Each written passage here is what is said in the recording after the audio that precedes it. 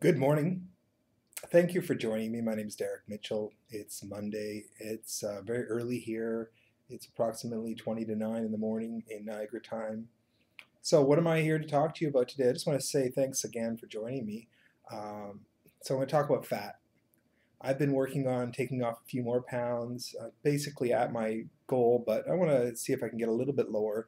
I'm trying to firm up as well, and that means doing some exercise, but not cardio. Basically, doing resistance bands, some weight training, just a very limited, maybe 20 minutes, a half an hour every couple of days, just to try to firm up the stomach a little bit. And so I wanted to just say hi on this.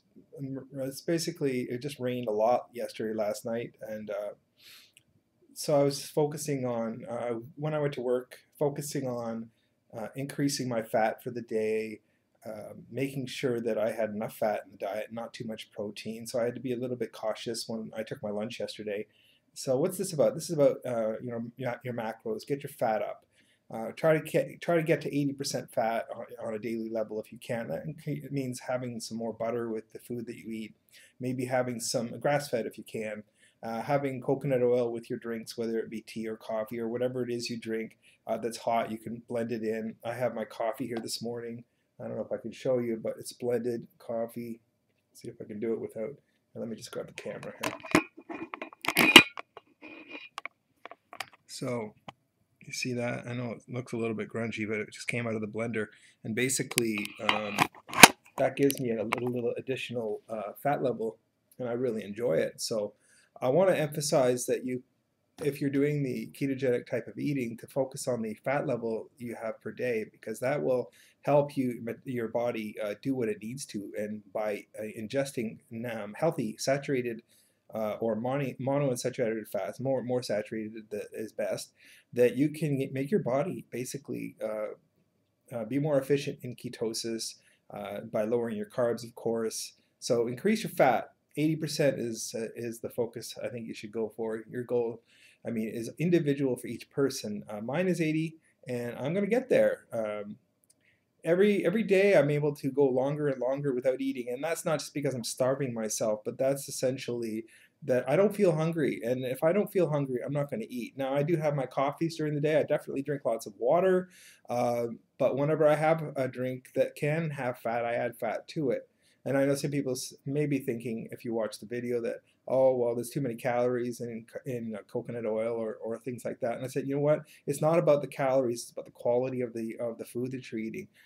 If you get healthy fats, they're going to be good for you. They're going to make your body, your hormones do what they're supposed to. You're not going to have high levels of insulin. You're going to be able to not have a high glucose level, and you're going to have your body burning itself and burning its fat. Not just you're not going to atrophy the muscles. You're not going to make your muscles go and be eaten away by your body when you're losing weight.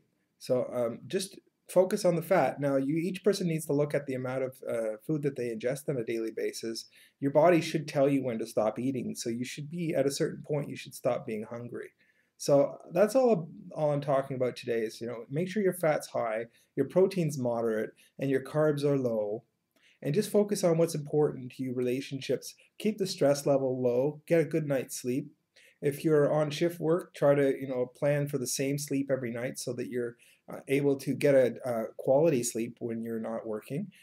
So right now I'm working an afternoon shift, so I don't finish until approximately 11 o'clock at night this week. But what I do is when I get home, I'm all ready to go to sleep. So within a half an hour of me walking in the door, I'm asleep, and then I'll get up the next morning. Like right now, I'm up early. I was up about an hour and a half ago. So, and it wasn't because I set my alarm. I want to make sure I have a scheduled and structured sleep. So I try to get to bed as soon as I can once I get in the door. Um, if you're on midnight shifts, it's a little more tougher. Your cortisol level may be a little higher because of the stress level when you're up all night as opposed to sleeping a normal pattern. So try to the best to have a scheduled sleep and make sure you don't vary from it too much. So your body says, okay, this is the time for me to go into REM sleep, and then you're reducing your stress levels, and cortisol levels don't increase. Stress is a big factor in whether you are able to maintain or lose weight. If you have too much stress in your life, even if you do a proper diet, and a lot of people do, if you have too much stress, you're not going to be able to lose weight as effectively or at all sometimes. So stress, think about that. Get a good night's sleep. Try not to, I know things in life, life is real, and sometimes there is stressful moments, but try to reduce it as much as you can.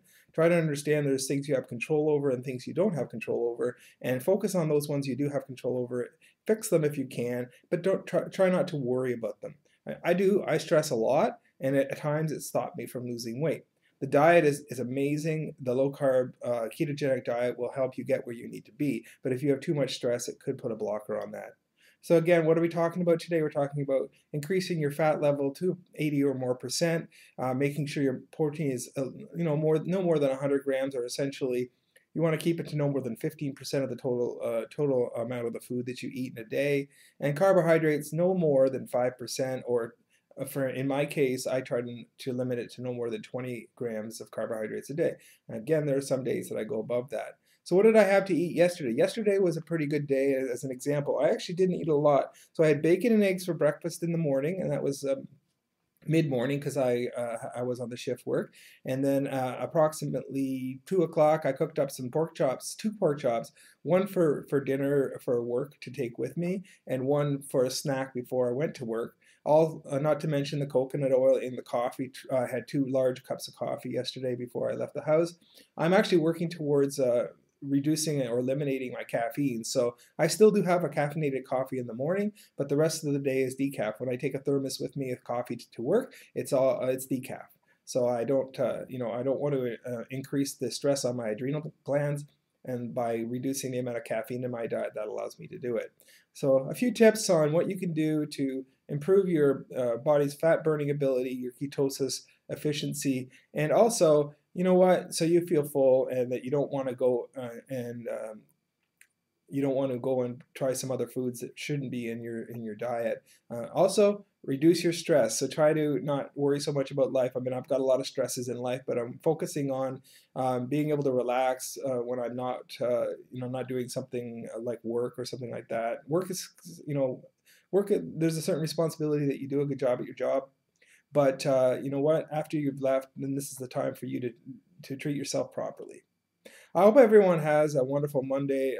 Looking forward to the weather improving here in Niagara over the next few days, and I will talk to you soon. So take care. Thank you.